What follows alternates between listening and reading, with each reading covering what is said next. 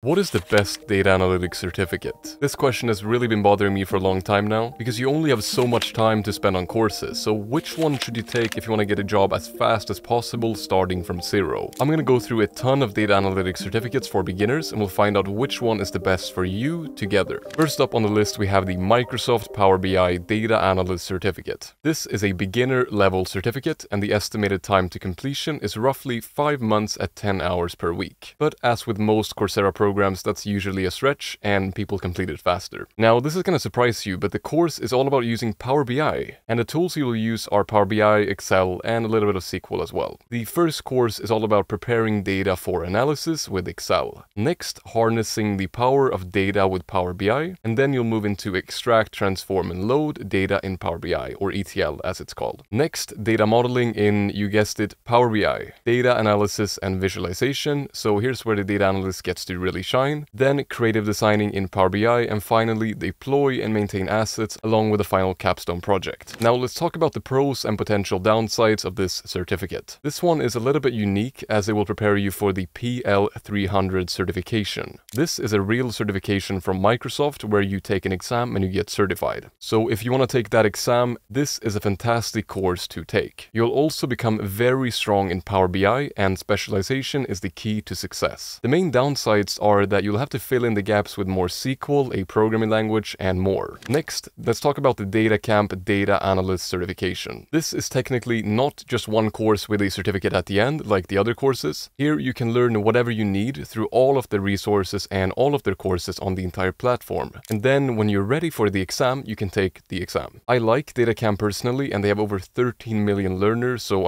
I don't think I'm alone in this. The platform is more practical and more hands-on than a lot of other platforms, although it's not perfect, of course, and it's also pretty affordable. Now, for the certification, they will test you on SQL and one programming language, either R or Python, that's for you to choose, which I think is a huge plus as well. The topics you'll be tested on include data management, communication, exploratory analysis, coding for production, analytics, and finally statistical experimentation. Now, the pros and cons. Anyway, I like that it's a practice-focused platform. It's more about learning skills and less about theory. I heard somebody call DataCamp Duolingo for programming, which is both good and bad. The potential downsides are that it's a bunch of different courses by different people, so some courses are going to be great while others aren't as good. And don't forget to get off the platform and do some projects yourself as well. DataCamp is just so comfortable. Great platform, but we've got some amazing courses up next. Next on the list we have the IBM Data Analyst Certificate. And now we're back on Coursera. This one will teach you a few key skills. We have Excel, SQL or structured query language. We have Python, including specific libraries like NumPy and Pandas, as well as minimal introduction to Cognos Analytics, which is a BI suite, kind of like Power BI or Tableau. The first course is an introduction to data analytics, then Excel basics, data visualization, and dashboards with Excel and Cognos. Next, Python for data science, AI, and development. And for those of you that are familiar with the IBM Data Science Certificate, some of these courses actually overlap. So a small tip, if you want to get both of them for some reason, then that might be helpful for you. Anyway, next a Python project, databases and SQL for data science with Python, data analysis, data visualization, and finally a capstone project at the end. Alright, so pros and cons. Learning Python is fantastic. It's also more hands-on than the Google course, and I think the only real downside I see is that the Google courses are generally more smooth and a little bit more professionally made. This one can be a little bit rough at times. It's just ugly presentations, but it gets the job done. If you want to give this one a try, I think it's a great option. Moving on to the classic Google Data Analytics Certificate. With around 2 million enrollments at the time of this video, nobody's missed this one. But how does it compare against the other certificates? It is for beginners and 6 months to complete at 10 hours per week, but I think it's also an exaggeration. The tools you'll be using are Google Sheets, SQL, R, and Tableau. There is no Python in this course whatsoever. Now, I'm just going to cut to the chase for this one. I really like that it's by Google. They have a strong brand both in the quality sense, but also as a certificate. It's also a very fundamental program. They'll go through the basics slowly, teach you the mindset and how to really think and operate like a data analyst. On the other hand, they don't really go that much into depth, and it's something that many people have complained about, especially when it comes to the skills. You're not going to learn a significant amount of SQL or Tableau or anything for that matter. They do have quite a bit of stuff for Excel, to be honest, but it's mainly used to teach you the concepts. It is also a pretty slow course, but that can also be a plus for a beginner, as I mentioned. Finally, the lack of Python is a downside in my opinion, but it's still pretty cool to be introduced to R. And perhaps you're somebody that even prefers to program in R, as it's also very popular and there are plenty of jobs available if you know R, even if you don't know Python. Python. Personally, I think that this course is fantastic, but I don't think that it's enough. If you take this one, you'll have to do something else after. But that's not so bad after all. Moving on to the next course, the Google Advanced Data Analytics Certificate. And perhaps you could take this one after.